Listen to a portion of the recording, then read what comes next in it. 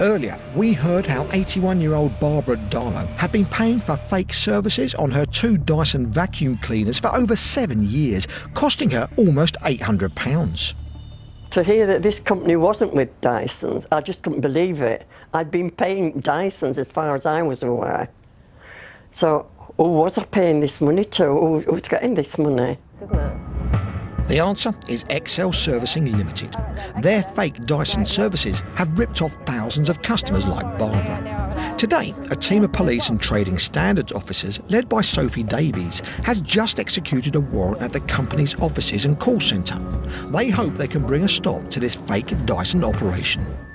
Inside, the police have spotted the company director, Tom Scoffin. All right, can you take his phone off him and make sure he doesn't turn it off? Okay, well, we'll be down at Elland Road Police Station. That's where he'll be going to. John. Yeah. He's immediately arrested, put in the back of a police van and taken to the station, along with another member of staff.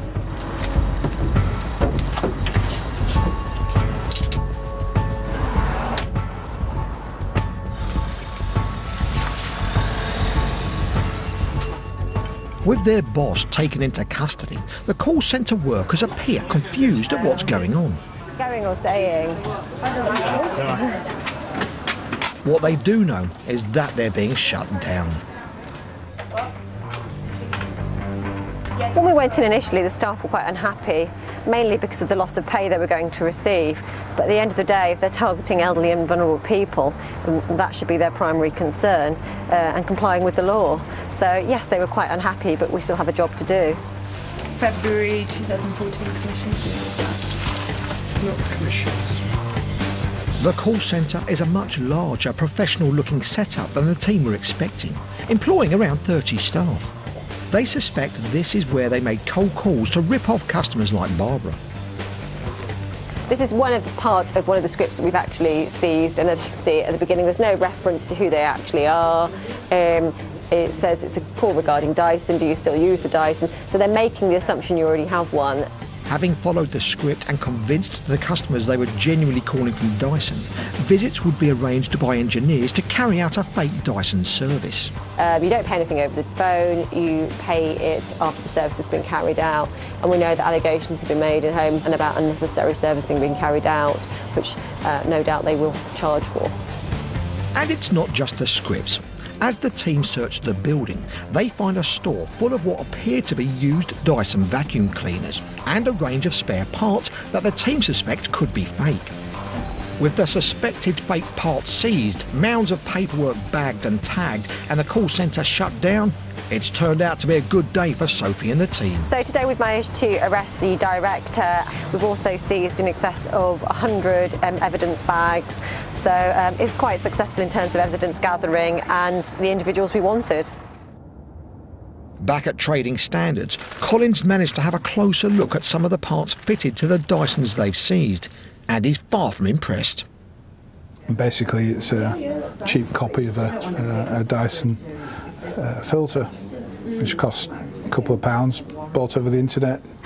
Very poorly constructed by comparison to an original component. Excel Servicing Limited were charging customers around £40 to change these filters. However, Dyson say their genuine filters need just a wash. It's just an out-and-out con, basically. Somebody's paying a premium price for something that isn't required and something which is likely to actually lower the performance of the machine that it's intended to improve. And just using these parts invalidated warranties if it was a relatively new machine. Charlie Park at Dyson fears putting these cheap rip-offs into working Dyson vacuums could do more harm than good.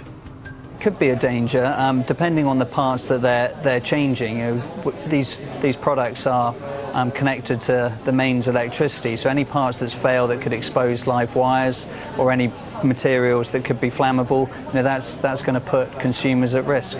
Anything that is being put into a vacuum cleaner that aren't ours, we can't vouch for and could cause problems to the vacuum cleaner at the expense of the owner. The items they seized in the raid, along with the testimonies from a string of ripped-off customers, have given Colin and the team enough evidence to build a case against the man they arrested earlier, Tom Scoffin, the director and the brains behind this fake Dyson service operation. And the scale of his fakery was gobsmacking. It was huge, basically. In terms of the numbers of customers, there were 68,000 customers of the business who paid for things that didn't necessarily have to pay for at all. And in terms of turnover during the endowment period, it was well over in excess of £1 million. Exploitation of elderly, vulnerable people was the prime focus of the business, if you like. It was their business model was to tell lies and to take money off people who could often ill afford to spend that sort of money. In court, the second man arrested during the raid was acquitted of any wrongdoing. But both Tom Scoffin and his mother, who was involved in the running of the company, were convicted of conspiracy to defraud and await sentencing. And I hope they get the book thrown at them. I really do. They don't deserve any mercy when they've conned all these old people out of their money. And some of them, it's been, you know, every penny they've got. Charlie at Dyson is worried the fakers out there like XL Servicing Limited are tainting the reputation of the well-known brand.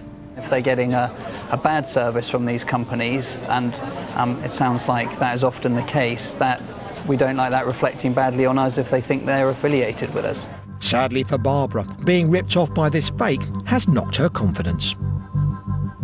I don't trust easily.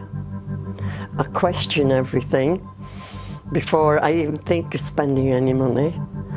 And I think it's often when you have to do that, when you've always trusted people, that's what it does, it makes you mistrust people. And that's so awful. This is not the first time Charlie's seen Dyson targeted by the fakers, and sadly, he doesn't think it will be the last. Yeah, as a company, we take it very seriously. There are other fakers out there apart from this company. We want our owners to have a high awareness of it, and we want to be trying to work with everyone we can to stop these people continuing these services. Here's some tips from Dyson to help you steer clear of companies trying to rip you off by offering fake Dyson services. The advice I give to our owners is that we would never contact them, and we'll always wait for them to contact us. So if anybody is contacting them, their chances are they could be a faker. We will offer them the service and the support that they need, but we won't be cold calling them. And secondly, if anybody is turning up to service their machines and they're not a Dyson engineer, who'll be driving a Dyson van and be in Dyson uniform and have a Dyson pass, then I would urge them not to use that service. Yeah, I'd advise any Dyson owner to check if they get any sort of call with Dyson. They can contact us through our website. All of our products have the call centre number, the free phone number on the product. So contact us if in doubt at all, and we can advise them on what to do.